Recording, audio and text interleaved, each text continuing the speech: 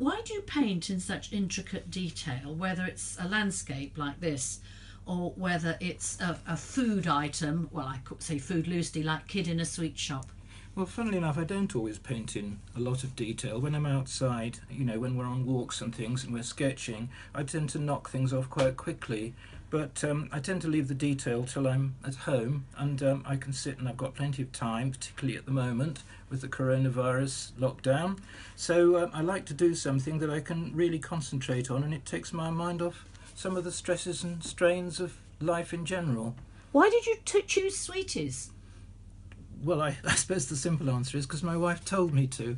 But I've done a series of paintings of food substances, foodstuffs. I've done fish and chips. I've done some glasses, and I've done other things like that. But I'm getting more and more detailed in the things I like doing, and the sweets were a particular challenge for me.